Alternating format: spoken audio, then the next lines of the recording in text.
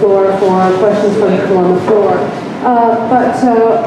I think what I want to start with is this idea of art and the commodification of art. We have to be able to prove somehow that arts and culture has deliverables, which is sort of reminiscence, of course, of in the 1990s with neoliberalism. So when you talk about the importance of the arts, you started off by saying this is the industry and this is how much money it brings in. But isn't there another reason for art and culture than just the deliverables? And are you not cutting off your nose to spite your face by focusing on the deliverables rather than saying it's just good for life? I'll kick that off as the opening question. Oh, I'm sorry, I have that. Hang on, there you go. Oh, right. Oh, wow. There you go. Yeah. What I would say is it's not a focus, it's a fact. So you're going to have to deal with it whether you like it or not. Then I'm saying, well, if you've got a fact that's good, why not celebrate it? Okay? Then there are problems. There are huge problems. I mean, there are very bad things that happen in creative industries. You have people like Berlusconi, who just takes it over and uses it. You have hierarchies. You have internization. You know, people expected to work 3 years for nothing. There are lots of studies about, bad hierarchical relations. That's a policy issue. Something is happening. What's the best you can do with it? That's my attitude. So is mass culture, is mass commercial aesthetic content, which is what we're talking about, an obstacle to the realization of cultural opportunity, or does it make it easier? I think it makes it easier. I think that, when people, for example, let's take, what of all things, Canadian Tire is reconstructing itself as a high value-added institution. They've realized that, you can't sell it. People, even with quite medium incomes, do not go into a store these days and say, I want the cheapest. They say, I want it to look good. I want it to feel good. I want it to feel that I'm a person who can pay for something that looks nice, that some human has sat and thought about. What does it feel like to sit on this instead of sitting on a block of wood? That's in Manitoba's history. I went and checked out when I spoke to the mayor's luncheon. Where did the trees come from? And it's fascinating. Just go into the archives and check out. In 1905, the citizens of Winnipeg, all 1,732 of them, voted to put 2/3% on the mill, and they handed the boulevard construction over to the Parks Department. Right? Why the Parks Department? Because they said, we want to be a city instead of a brothel. They thought the difference was the permanence of having trees. So they didn't want wooden boulevards, they wanted trees, they wanted to show they were decent, upstanding people. Now, 100 years later, we're reaping the benefits of that. We are now creating the emerald carpet of artists. And the people in 100 years' time will thank us for it. Say, thank God I'm in a city where the people had the foresight. Well, if people could do it 100 years ago, when it was very difficult to pay for, and now this stream of income and this stream of willingness to pay for aesthetic content is coming, doesn't that make it easier, is what I would say. Hey, Tom? I wrote about 4 pages specifically about this in preparation for tonight, and I didn't talk about it. But I think that there's different reasons. There is artistic or creative sector elements that are make a lot of money. Architecture is one. Digital media seems to be making a lot of money. But there's also a lot of streams of art that need to be art for art's sake, if you will, R&D. But it's also things like Art City and Graffiti Gallery, and we had a seminar last Friday, and we had Art City, Graffiti Gallery, Urban Indigenous Theatre Company, and Artbeat talking about how art can transform lives, whether it's in mental health or in healthcare or in areas that may be socially repressed or financially depressed areas, and kids will come forward and work on art, and it can transform their lives. Those things are needed, and policy needs to address that. And the question, was posed to the people who run those associations, and they said, what is your biggest challenge? And don't say money, because money is the biggest challenge, and we're just going to, so what's your second biggest challenge? The second biggest challenge was how the money is flowed. The folks at Graffiti Gallery are very concerned about this, because the money that goes to Graffiti Art Program doesn't come from the arts branch. It's not arts funding. It's funding for at-risk youth. So you tell a youth that you're at risk. Well, I'm at risk. What am I? I'm at risk of, spouting on and whatever, falling off these chairs.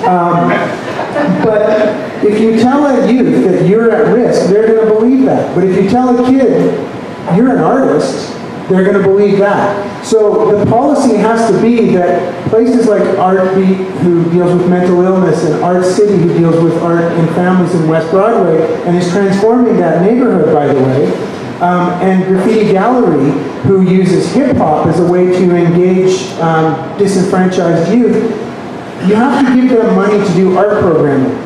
That's a policy decision, and that's a very valid reason. And I sat through a session at the United Way a couple of years ago that talked about, well, how can we justify this money? Well, we can talk about the fact that 1 year in jail costs the system however many hundreds of thousands of dollars. So if we put $20,000 into a youth that's going to keep them out of jail for a year, what a great return on investment. And it's like, you can't do that.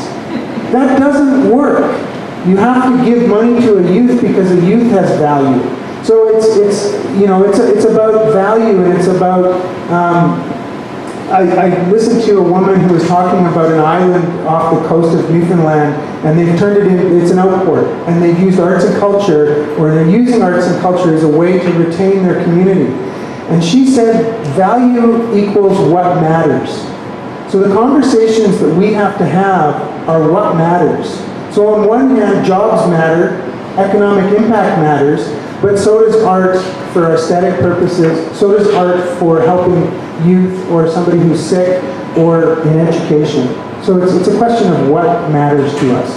And did you have anything to add, Lynn? These guys did an awesome job. Okay, great. Well, we'll continue with that. Let's talk about when art matters and the idea that that is subjective as well. I think it's really easy to convince the politicians that they should be giving funding for symphony, for the folk festival, for opera. That makes sense. But you have a woman who goes on the stage and collects menstrual blood and calls it an art project, and suddenly you have Lyndon Woods, suburb, hopefully no one is here from Lyndon Woods that's offended by that, up in arms. My tax dollars shouldn't go towards that. And you have that Dead Bunny project, which still burns how many years later? So I actually used the Dead Bunny reference in the notes that I and that's why from a political perspective, it's way easier to say, oh, this is a great economic driver. This generates jobs, it generates wealth, and we just won't talk about the dead bunnies hanging from a tree, or so it's sort of cyclical, and I don't know whether it was the advent of the funding for cultural industries that started to drive the idea of let's define it by jobs in the economy, as opposed to the original altruistic reasons for funding the Canada Council for the Arts, or the Manitoba Arts Council, which was access to art and Canadian art and make artists' lives better. That we need artists to have quality of life. But somewhere it seeped in, and through the 90s you called it neoliberalism. That got in there, and it's ingrained in how we talk about it. You have that microphone there. Lynn, go ahead. I'll just say, I think that one of the things that art does is cause controversy, and it causes conversation, and it causes these discussions, and it causes people to share opinions, and whether or not it stays on the subject of art or goes into other things, that's really, really important. We need people to be communicating. We need people to be sharing ideas and differences of opinion, because that's where change happens. That's where excitement happens, and that's one of the best things about art is that it has that capability to do that. I mean, politics does the same thing, but I mean, you don't necessarily look at a tree and have a big debate about a tree. It's part of nature, and nature's wonderful. But then when people have these differing opinions, it creates this whole new sense of connectivity in a community. And that's the other thing too, I think, is that one of the things that art does, regardless of whether or not you have an opinion on whether or not something's valid, is that it does build the opportunity, like, again, I think about it from a musical perspective. And I think about what happens when people come out to our festival and the kind of community that's built there.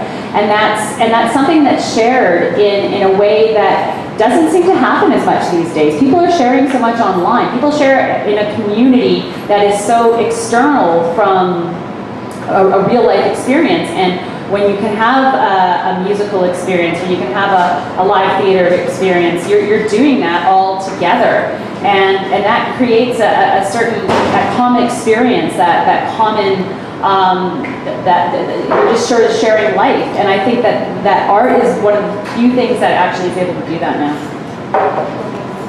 I think it's quite easy to deal with that kind of argument. And the argument is, what kind of place do you want to live in? And it's about vision. You can, if your political leaders don't have vision, it's not going to work. If your business leaders don't have vision, it's not going to work. If they have that vision, it works. Let's take Glenn Murray, you know. And the things that he did, as I understand, were at the time extremely controversial, extremely unpopular. That bridge was not respected if you go and look at the press at the time. It is now an icon of Winnipeg, right? Go figure. So when somebody says, I don't want to waste money on this, you say, just have a historical memory.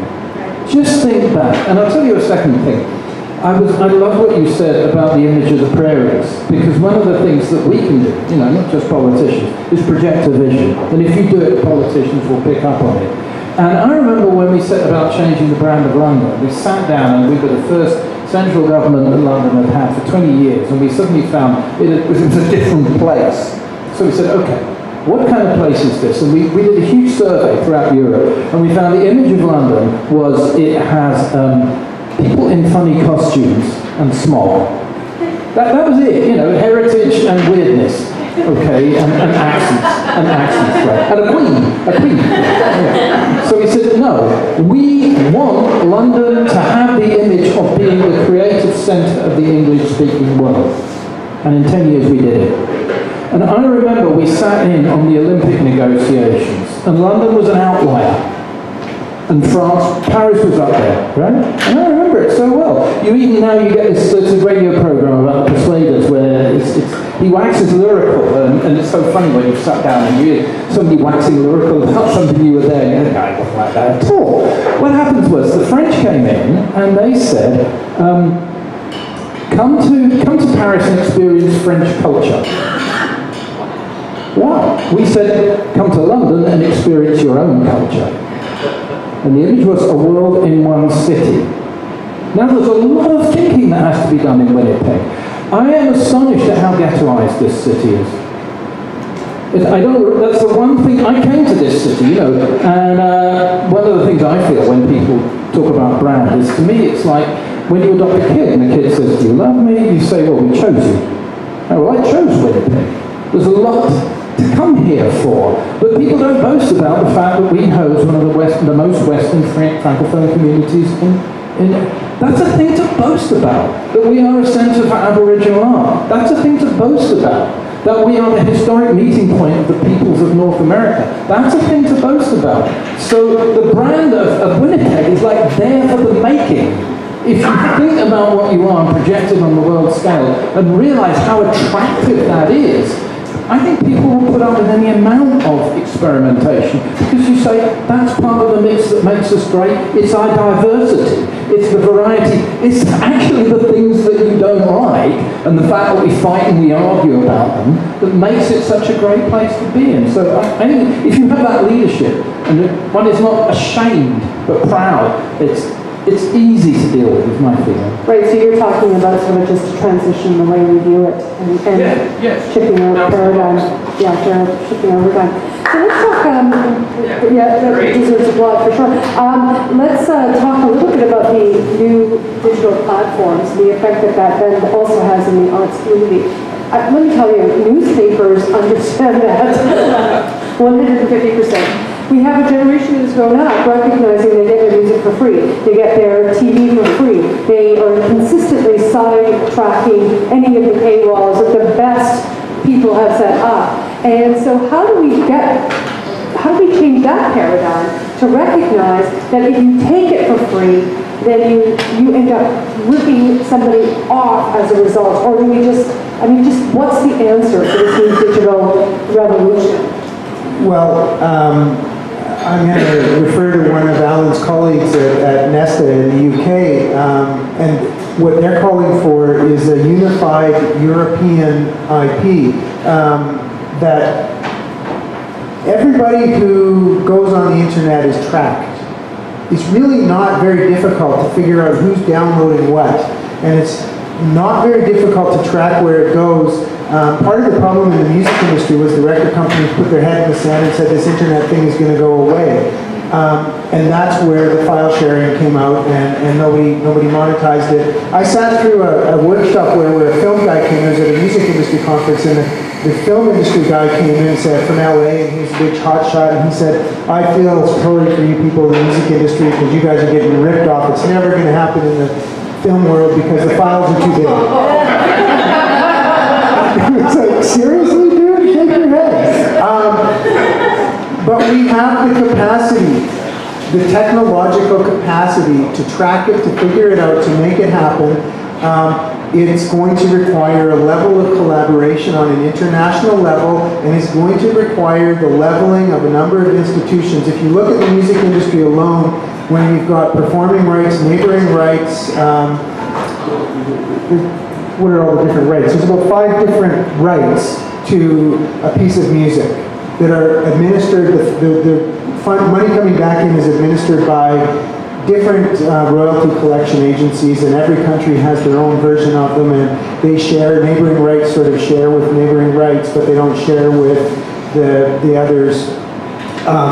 So there's a lot of people that have to come together, but it is doable. And at a certain point, the artists are going to get starved. I think the story was Farrell, who had 250,000 downloads in a week, made something like $20,000, which is ludicrous.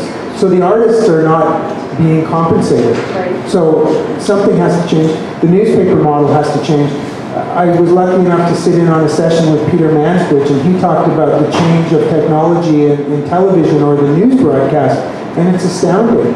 You know, that 4 times as many people watch the National on their phones as they do on TV, and don't pay for it. Yeah, and they don't pay, and that is the head in the sand mentality. Did you want to add anything on? Just one thing that was missing, because I think the folk festival is very important, incredibly important here. As an economist, one of the things I track is what people spend their money on.